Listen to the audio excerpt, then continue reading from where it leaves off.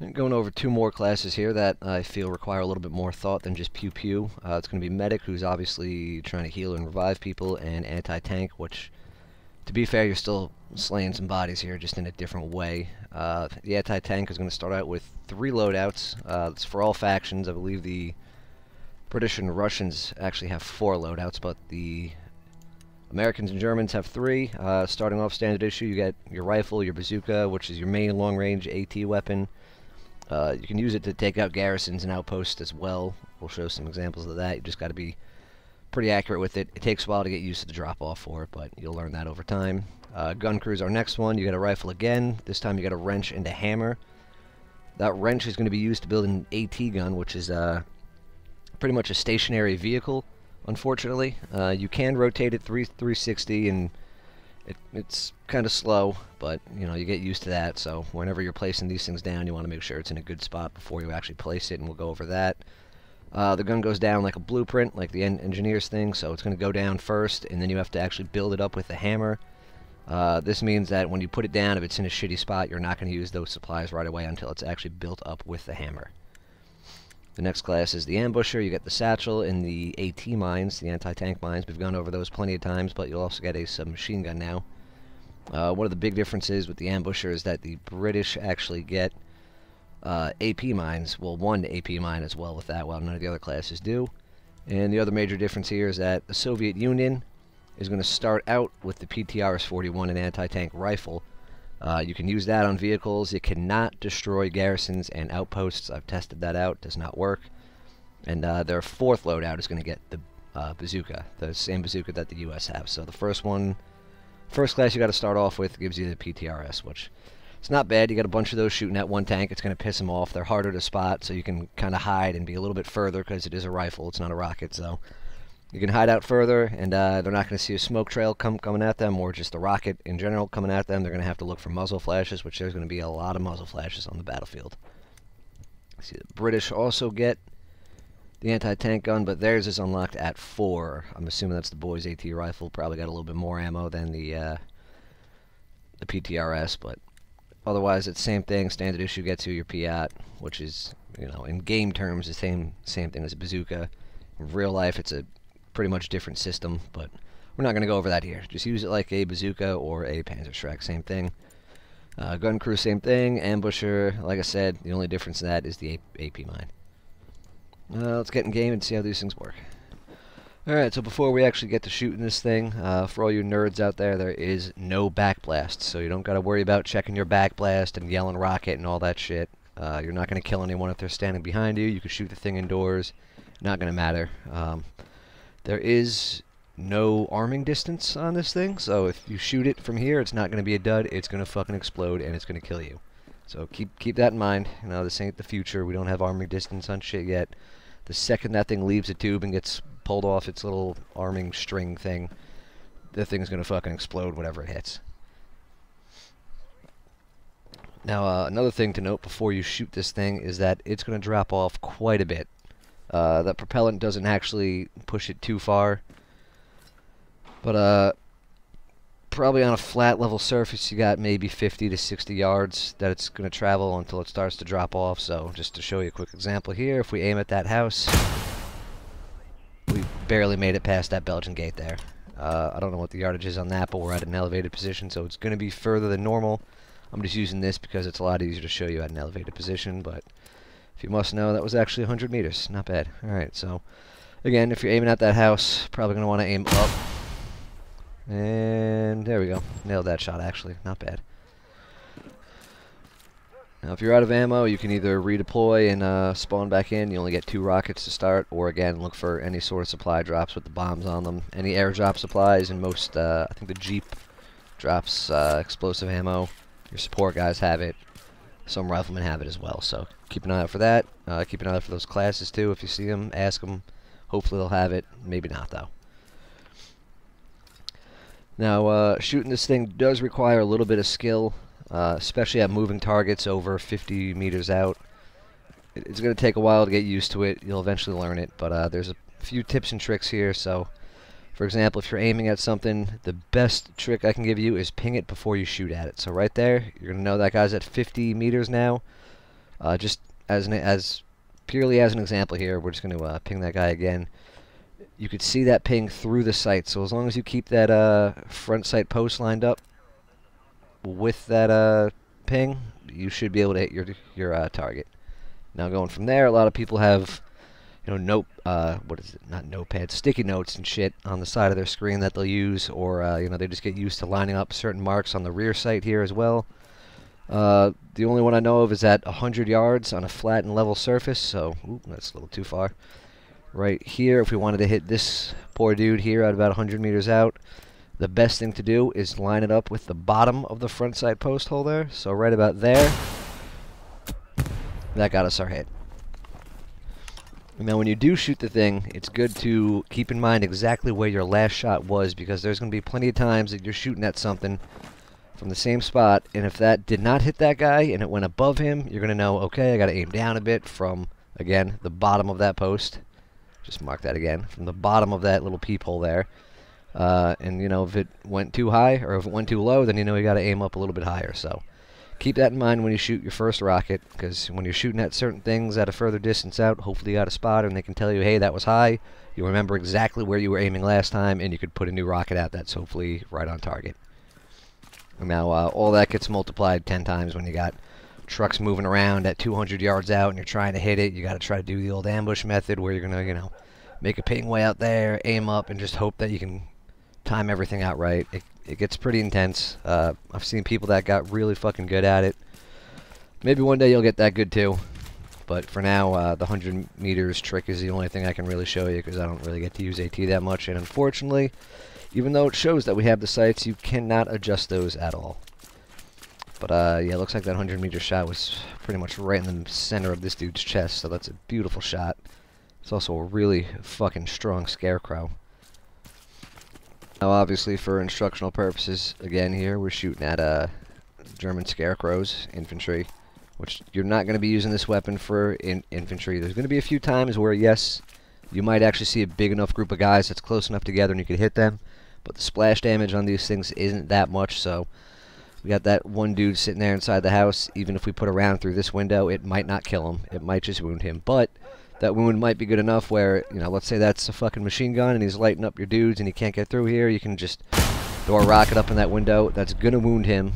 Hopefully that's long enough for him to get that bandage out and apply that bandage, that your guys can get closer to get some grenades in there, or even just push the house itself, or light it up with our own machine guns, whatever the hell works out. You can use this to take out garrisons and outposts. If you see an outpost, you don't have to be dead on as long as you're within the splash zone, splash radius of the rocket. It'll kill it. A garrison, you do have to be directly on. So that's where that whole adjusting your aim through your aim point thing is going to be, where you're keeping an eye on where you shot your last rocket. And again, hopefully you got a spotter or a teammate with you who's just going to tell you, hey, that was high. Aim down a bit. Hey, that was low. Aim up a bit. Makes sense. But again, that garrison has to be dead on. So hopefully it's exactly 50 meters or exactly 100 meters, and you could judge it from there. Or if you can get into that range, go for it. I've seen some of my guys take out garrisons at fucking 400 meters, which is incredible, but it might have taken 4 rockets to do it. The main use for your rockets is vehicles, especially tanks. The American Bazooka kind of sucks in this game. Honestly, I don't really think you can even penetrate the light tanks from the front. So just remember, if you're on the Americans, the ass. You always want to go for the ass of tanks. Even if it's a light tank, go for the ass. We don't have Pumas or recon vehicles on this to show you that, but Puma, as long as you hit it in the body, not the wheels, you could kill it in one hit. That's any recon vehicle for every faction with every bazooka or rocket-propelled rocket, I guess. But again, as Americans, just always go for the ass. That's going to be your best bet, is that ass shot every single time. If you see a heavy tank, I know it's, you know, you probably don't know all the German tanks by heart unless you're a World War II buff, so if you do see a tank in the front and you're on the Americans, just try to pop a shot in the tracks. You know, that's going to be your best bet. That'll at least slow it down a bit, and you could definitely penetrate the tracks from the front, the side, the back, whatever. And hitting it in the tracks is going to, what we call, track the vehicle, which means he's going to be stuck in first gear and he's going to be going slow as hell. Hopefully it'll give you plenty of time to rearm with your rockets, flank around the back of them, or even get an engineer up on the guy. But again, keep that in mind. if you pop out from around a corner and there's a tank staring you in the face, you can either save your rockets and try to get up behind it, or try to get some rockets in its tracks and slow it down a bit. Before we go over no penetration, or just bad hits and good hits, there's audio and visual cues for both of those. I do want to go over the angles first. So if you're trying to hit a tank, just again, for example here, let's say you could penetrate this fucking Panther in the side. You're going to want to try to get as perpendicular to it as you can. So you want to get right on the side of it, have the least amount of angle that you're shooting it at, because if you hit it anything less than a 45, like this to the side here, you're not going to do shit. The round's actually just going to ricochet off, and we'll show you a quick example of that. You might get lucky, like this Scarecrow German here. He might get hit by this fucking rocket when it ricochets. So, quick example. That would have killed that motherfucker. That guy would have been dead. Same thing if you're shooting from an elevated position. It kind of sucks because a lot of times you're going to ricochet off these unless you can find an angle on the tank that's that's perpendicular with you. Because, for example, let's say this little Panzer II here, you're going to take a shot at it from here and you're thinking, oh man, I got this guy, he's dead. And that's going to fall down on somebody's head now, and they are not going to have a good fucking day. Yes, your rockets can bounce off the back of the tank too, so if you got a shot right here and you're thinking, oh man, I got this guy in the ass, nope. You're just going to kill fucking Jean-Claude Van Damme's uncle or grandpa or whatever, and we might not see him again. So let's try not to go killing people that we like. Jean-Claude Van Damme even French? I don't know. I don't care. Whatever. So try to go for those perpendicular shots. And, I mean, you know, if you really want to try that ricochet kill, shit, man, go for it. Let's see if we can hit that guy right there and have some fun with this real quick. We're going for this guy, this kraut right here. Oh, nope, that one didn't work out. That's a good example of a bad hit, but, yep, shit. See that right there? Hit that angle. That didn't do shit on it. Looks like a pretty safe distance. So, a bad hit you're going to see is just, or a non-penetrating hit, I'll say. You'll see it's just gonna, the rocket's just gonna shatter into a million pieces. There's just gonna be tiny sparks. You're gonna have a little scorch mark on the tank maybe, and you're not really gonna hear any sound except for the rocket exploding. So that right there, not a good hit. No penetration. You got that little scorch mark. That's about it. Now when you do hit a tank and it penetrates, you're gonna hear a nice loud noise that sounds like steel being ripped apart, and you're gonna see some sparks, some smoke, and a little fire. That's our good hit. There's our sparks coming out. That's good. You'll see that turn into a little fire and some smoke. There you go. That's a good hit. That penetrated. That did some fucking damage.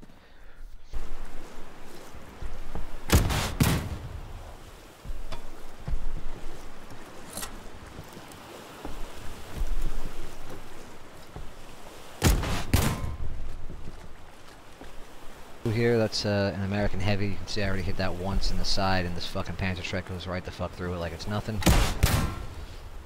Still need 3 hits on it, but it's actually doing some damage to the side that would not be happening with the Bazooka. And that's an American light tank. Panzerschreck's penetrating that from the front. That thing's fucking gone. While we got this thing out, it's also worth noting that this is your view. It sucks. Good luck trying to kill shit with this thing. But again, use your marks, so if you got it, you know, put a ping on that. Aim up. I don't know, figure it out. Alright, we're going to hit up the second loadout, which, like I said before, gives you the wrench, the 57mm anti-tank cannon, and the hammer. Alright, so you just unlocked your anti-tank gun class. Looking for a place to put some, to put your gun. Look on the map. Any of these supplies you see, as long as there's 50 there, you can put a gun within 50 meters of that. Just make sure those supplies aren't being used for a garrison first. You can always ask your squad leader, or just keep an eye on the chat, or again, have some general battlefield awareness, look around, see what's happening. If the point's, you know, 700 meters off to the fucking west, I'm pretty sure you'll be fine putting a gun there. Now, to actually place that gun, you're just going to go to your wrench, and you're going to get the blueprint for it, which for some reason always spawns facing to the right. I don't know why, so use Q and E. Best thing to do is line it up so that the gun is facing away from you, and just figure out exactly where you want to put it, because if you're trying to put it down and it's sideways and you think, oh man, I'm going to hit that Panther right there, and you place it right here, your gun's actually going to be facing that way, and now you got to turn it. So best bet, turn that gun, rotate it, make sure you're lined up. Now look at that, we're right on target here. Takes a minute to actually place it, but when you do place this, again, it's a blueprint, not the actual gun. So it's just going to sit there, The supplies will still be there. It will show up on the map as a gun, but the supplies are still there because we haven't actually built it yet. To build it, all we got to do is get that hammer out. It's going to tell us build 50, 50 being the supplies. So the second we build this thing up, those supplies are going to be gone. Now, if you don't like the spot that you put it, all you got to do is actually just take the blueprint out again and move it. You don't have to actually dismantle that blueprint at all. You can just replace the blueprint and it'll get rid of your old one and place a new one. Just like most of the other deployables in this game, you can only have one at a time. So, you know, ammo boxes and, what do you call it, supply crates and whatnot. Same premise. Once you place a new one, if the old one is still there, it's just going to replace it. This also works when the gun is actually built. So if you have this gun built and you want to move it, and you have another 50 supplies, as again, that 50 supplies are going to disappear once we actually build it. But if, well, let's just go over this quick. You'll see those supplies in the background there, and poof, they're gone. Now, if you do have another 50 supplies and you want to move it because you don't like this spot, well, just put down another blueprint. I know it says item limit reached, replace oldest item. That's what's going to be happening, is we're going to be replacing the oldest item. We're not actually going to put this one down because I don't have any supplies over here. So we'll go over the gun now. So just like vehicles, which I have not gone over in this game, you're just going to run up to it. You'll see press enter, or press F to enter it. Hold F to enter it, not press. Whatever. Regardless of that, these count as vehicles. Technically, they are stationary in the fact that they can't move forward and backwards, but you can spin it around 360 if you really need to. It's going to be slow as hell and take a long-ass time, so that's why I said make sure you have it lined up where you want it before you place that blueprint. Now, they do act as pretty good cover, too, so if you're trying to take that little farmhouse, you can crouch down behind this, and you're not going to be able to shoot through it at all, which is one nice thing, but it is kind of easy to get some shots through this thing. Not through those holes, but through the sides here. Your ass is probably going to be sticking out while you're shooting it. These things do require 2 people. They don't require 2 people, actually. They would, say the recommended crew is a 2-person gun crew, because one of these people is going to have to load the gun while the other one shoots it. So usually you're going to enter in the first seat, use your movement keys to actually move the gun around, left, right, up, down, whatever. That'll move it around a bit. And then there are lateral limits on this, so there's only a certain amount of distance you can turn the gun to the left before the guy in the secondary seat is going to have to turn the entire chassis to the left or right. So right now we're not turning just the gun, we're turning the entire chassis left. And to do that, you literally just hold left and right, and that's it.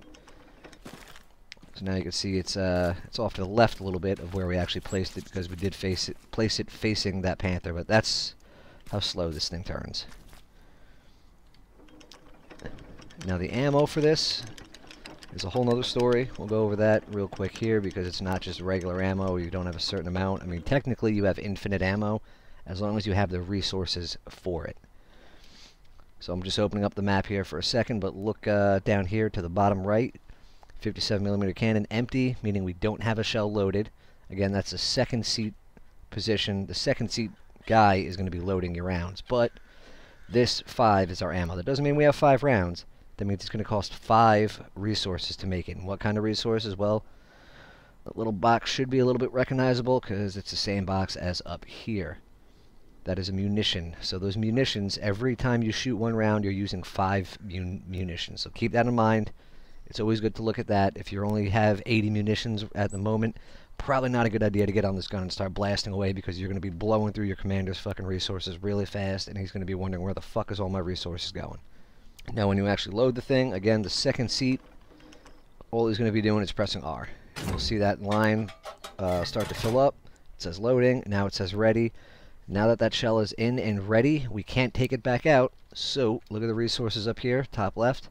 495. We used 1 shell. That 1 shell, we're never getting those resources back. Hopefully, you make those fucking resources count. Now, when it comes to the AT guns, they can penetrate anything. Anything. But it's going to take a lot of rounds to hit.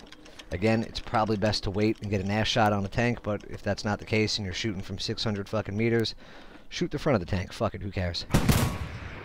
There we go. That's 1 through it. As a solo player, you can just switch seats and keep loading this thing up. It's going to be a lot slower than it should be, but you're still going to be able to get these hits. And that's what matters. Again, remember to keep an eye on your resources. So far, we've used up 15, but we just blew that Panther up. So I think that 15 munitions was well worth blowing up a Panther and not wasting 300 on a fucking precision strike.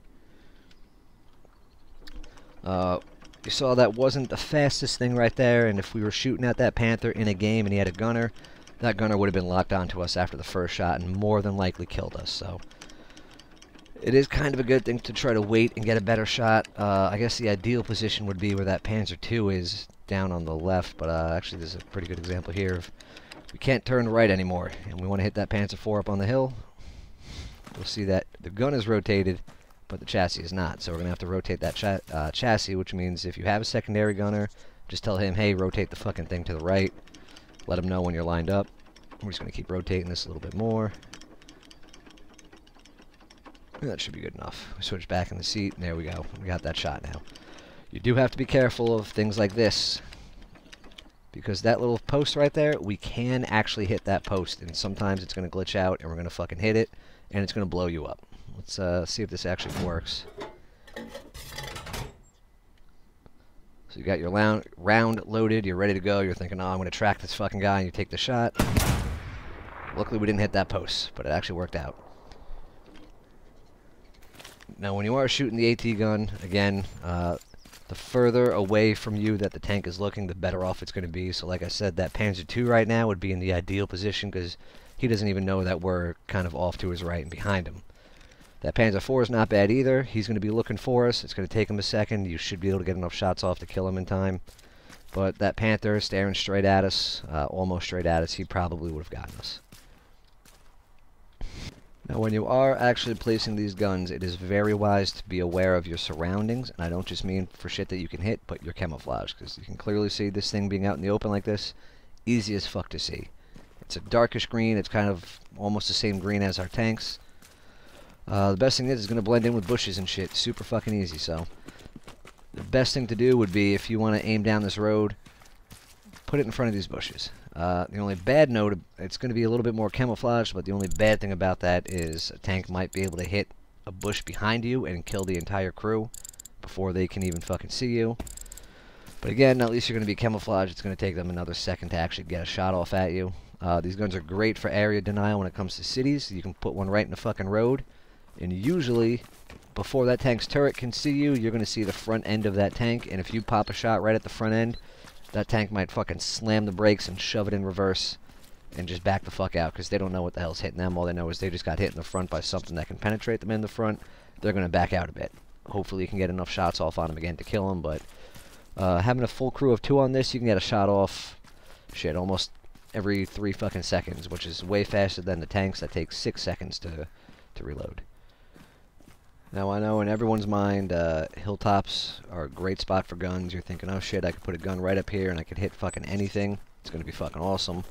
I'm going to place it right next to this fucking tree, and they'll never see me. That's great and all. Yeah, you got a little bit of cover on your left there, but what you got to remember, the biggest thing is your backdrop, your silhouette. This gun, from down there, it's going to be silhouetted against that sky pretty fucking good. So instead of placing it over there, I know it's probably not a good example, but I don't have a lot of supplies to build it.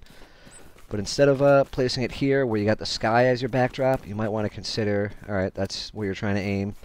Maybe put it all the way over here instead, so you got these trees as a backdrop.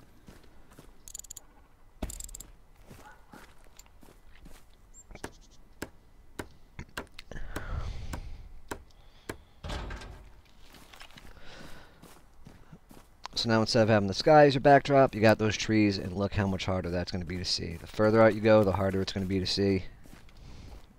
I mean, right now, obviously we're on the decline, but technically that gun could still hit us, and you can barely even fucking see it from here. If there is no backdrop, and you don't have trees behind you, I'd suggest putting it a little bit on the decline, so at least you can use the top of the hill to conceal you if you're just a little bit lower than the apex of that hill. And yes, hills are a fucking wonderful spot, because, hell yeah, we do have a beautiful range here where we could see quite a bit of shit. Now, again with these, they're not bad against infantry. They're pretty good. You can still take out garrisons and OPs with them. You got a bunch of Germans in cover behind those logs. Put a round right the fuck behind it. That'll fuck their day up. That'll probably kill all of them. No big fucking deal there. But again, watch your ammo, watch your resources, because if you don't have enough resources, or you're running really low and the commander's trying to get a bombing run going, and you're just sitting here blasting single guys with headshots, you're going to run out of resources real fast, and the commander's going to wonder, why the fuck am I using 5 munitions for every dead German? Because quite a bit. You don't want to be doing that. Don't be wasting the fucking resources. It's going to fuck over the rest of your team while you're sitting in the back having fun on your gun. Alright, so PTRS 41, great weapon. Mostly should be used against tanks, but if you really have to, you can blast some infantry with it. To use it, you're just going to find a surface to deploy it on. You'll put it on those bipods there, and then you're just going to be looking around. There's no scope or anything. Oh, yeah, we got some guys way the fuck out there. Maybe we can get a shot off at them. Ballistics with this thing. Lost that guy. Ballistics with this thing, it will drop off at about 100. So just keep an eye on how far out you're shooting. So this guy's going to be about 128. Might have to aim a tiny bit above him to hit him if he runs around here. Otherwise, when you're shooting tanks and shit with these, kind of the same thing. If you get up behind it, hold on a sec. There we go, blew that motherfucker up. St. Mary, probably. Yeah, roger that. I'm just finishing off the assholes back here. Alright, so right there we got a German Panther rolling down the road. We're going to do the smart thing. We're going to wait for him to pass us. In the meantime, we're going to try to flank around a little bit. Sounds like he's a little closer than I thought. We should be able to get this thing set up and put some fucking rounds right in the ass of him. There he goes right there. Right, good enough. Now that he's passed, we're just going to start hitting him.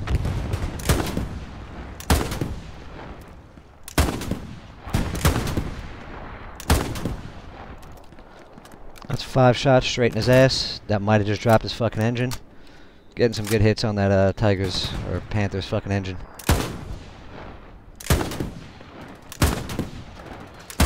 Oh, you can see he's struggling. His engine's definitely down. He's trying to turn that turret around to find us. We might actually be able to take this tank out all by our fucking self here.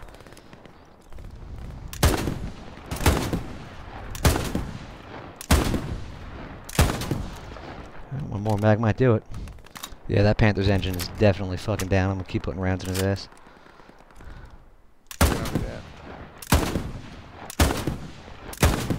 There we go.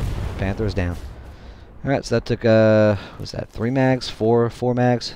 I don't fucking remember, but that's how easily these things can take out tanks. Not as easy as a couple rockets, but still, we got up right the fuck behind it. Got lucky with that one, to be honest, and we were able to just keep throwing rounds in his ass. We dropped his engine in 1 mag because all 5 of those rounds hit, and that was it. He was stuck right there, couldn't move, couldn't turn, couldn't even get his fucking turret around in time to hit us. Yeah, fuck that tank. Looks like we got an engineer going to satchel it, so our best bet now is just going to be to take those tracks out, knowing that the engineer's here. Ooh, that's a little light tank, little baby tank.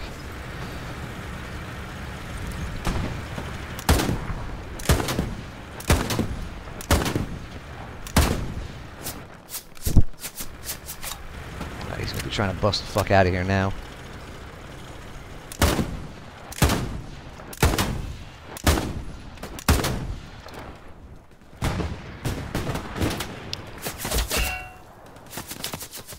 Fucked that thing up pretty good, but he ended up getting me. I think his tracks are down, maybe his engine too.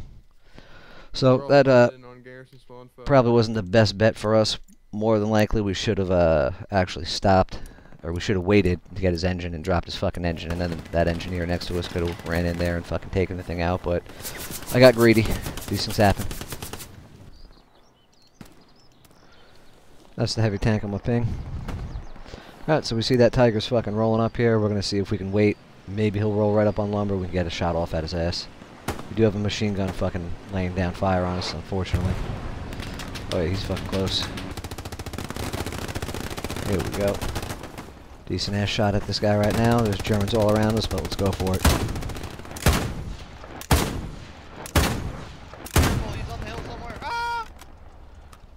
Probably going to get shot at from the right here, but we might be able to take this thing's fucking ass out.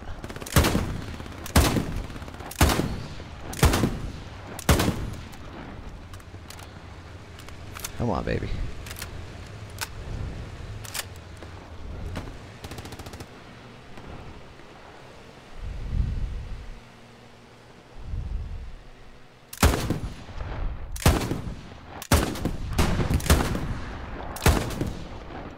Tank is, his engine's out. He's on my ping.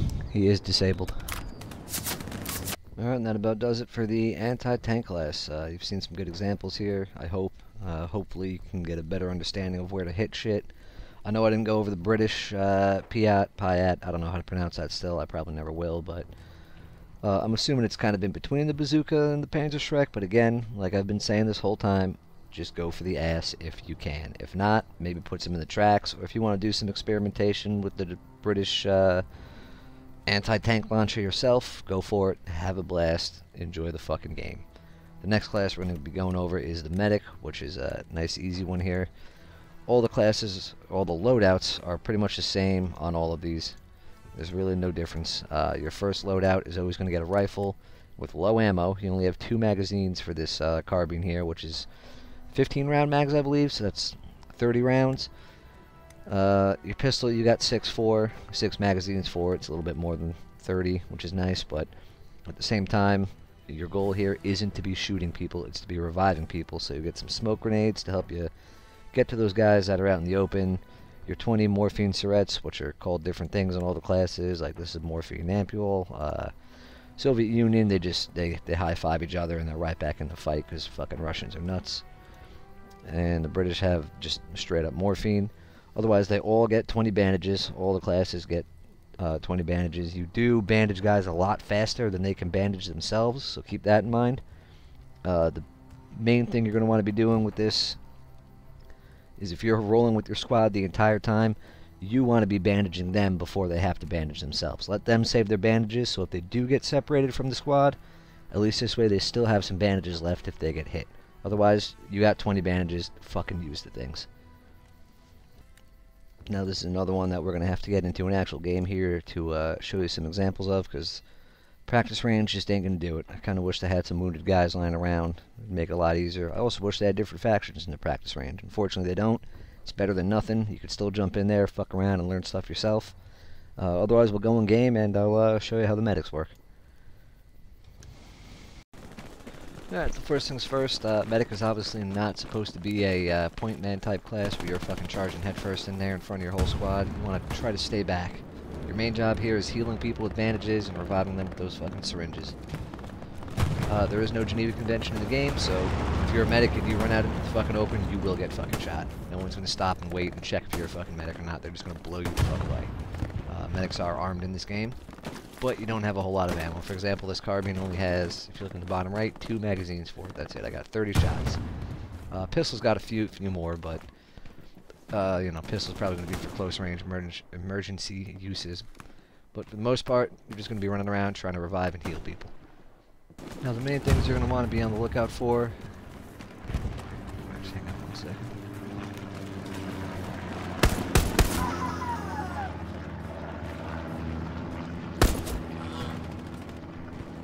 Holy shit. Alright, back to what I was saying. The main things you're going to want to be on the lookout for is a couple icons. You'll get a giant bandage icon like that. That means that guy needs a bandage. Or you'll get that syringe to the right, which means that guy needs to be revived. Sometimes those the bandage ones are going to disappear a lot because guys are going to be using their own bandages. But if that syringe ever disappears, that means they gave up. They didn't want to wait for you to come. Or they got blown up. Their body got destroyed. So we're going to try to get to these guys now. It looks like they're just going to give up anyway. I'm coming.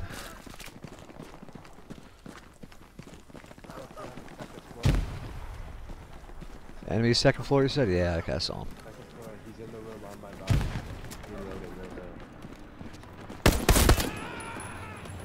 Alright, I took that foot. You got any other fuckers in here? I have no idea. Don't forget to use your mic. That's very important. Proximity chat can make or break a revive here. So if you're running up on a guy, you can ask him where he got killed from. He can tell you right where the Germans are, and at least you know you got to keep that area covered more than some other spot that you're looking. So anyone that's done any first aid before knows the first thing to do is check the scene for safety. Basically, we're just going to secure the shit out of it. So that guy's out in the middle of the field. If we go out there right now, we're dead. So we're trying to throw some smokes between us and the enemy. We don't necessarily want to throw them directly on top of the guy, because then when we do revive him, he's going to be confused as shit and not know where he's looking. Looks like now that we got that smoke out, we're going to go for it.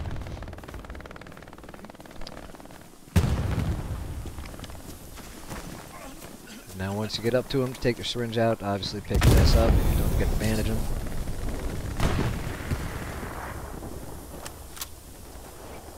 Ah, you good. Crow, I got you, bro. Hang tight. Let's get some smoke.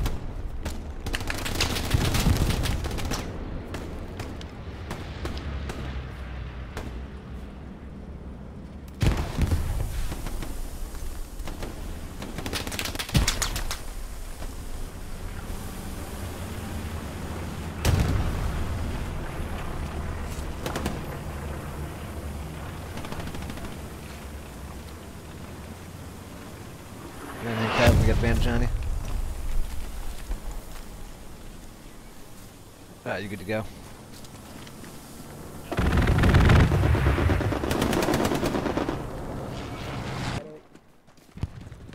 On the way. When it comes to trying to revive multiple guys at once, your best bet is going to try to kind of get a priority list going. So me personally, I like to get squad leaders up first. They can put down an OP to get more guys in, and then medics will come next so they can heal more. I got your bandage. If we do have multiple, if it's a mass casualty situation, they can get more guys up faster. I'm right here, man. I'm right here. I got you.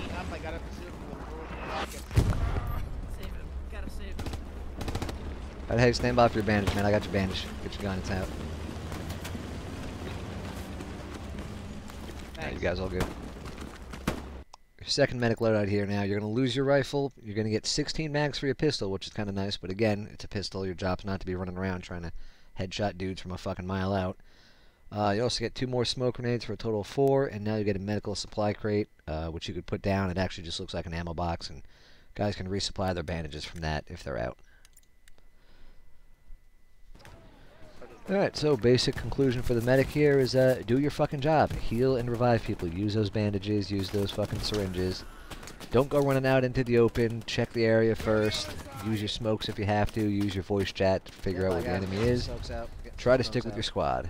Good luck, and I hope to see you out there soon.